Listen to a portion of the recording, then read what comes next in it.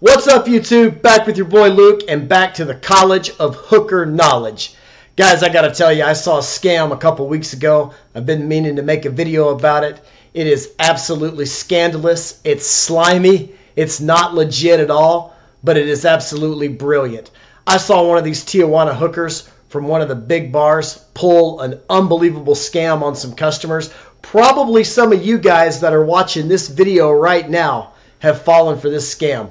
And I got to put it out there. It's absolutely unbelievable story. Let's jump right into it.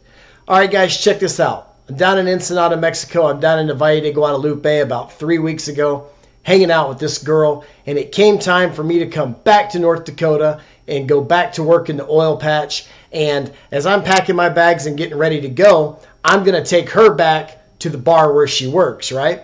Well, as I get ready to go, she tells me, hey, by the way, I want you to take me to the airport. Don't take me to the bar. I'm like, oh, okay, whatever. And then she's like, no. Actually, take me to the bar, but then take me to the airport. I'm going to the Tijuana airport. And I go, cool.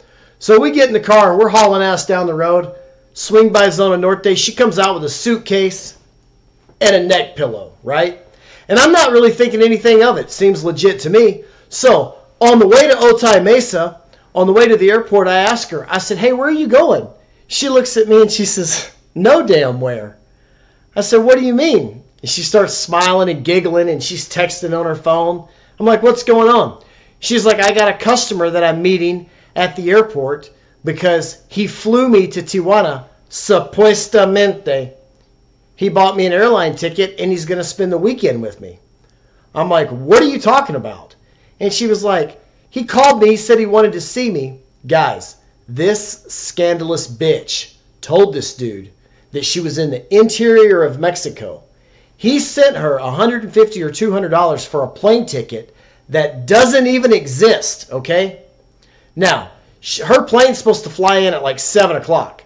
Here it is like 3:30, 4 o'clock. I'm dropping her off at the airport. She's got a fake bag packed, a damn neck pillow as if she's been on a plane, okay?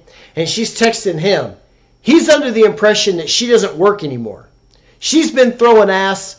She's been slinging ass in Tijuana all week. Then she went and she hung out with me down in the Valle de Guadalupe, okay? Then she's going back to the Tijuana airport where she's going to fake that she's been on an airplane, where he's going to pick her up after sending her a Western Union for the ticket. Then he's going to pay her in cash to be with her. Gets even better.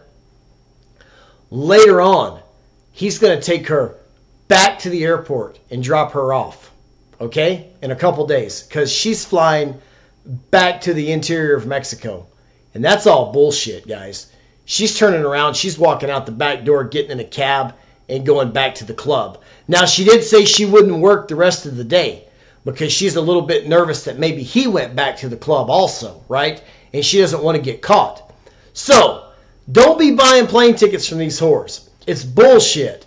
They're telling you they're in the interior of Mexico. They're not. Just because you pick them up at the airport, unless you see her big ass get off of the airplane, it could be bullshit. Now, she tells me going into this deal too, that she does this to 2 or 3 guys routinely. She makes 2 to 3 fake trips to the airport every 2 or 3 months. They think they've paid for her plane ticket to Tijuana when the whole time she's in Tijuana slinging ass. Unbelievable, right? They think they're paying for the plane ticket for her to go back. She's not going back.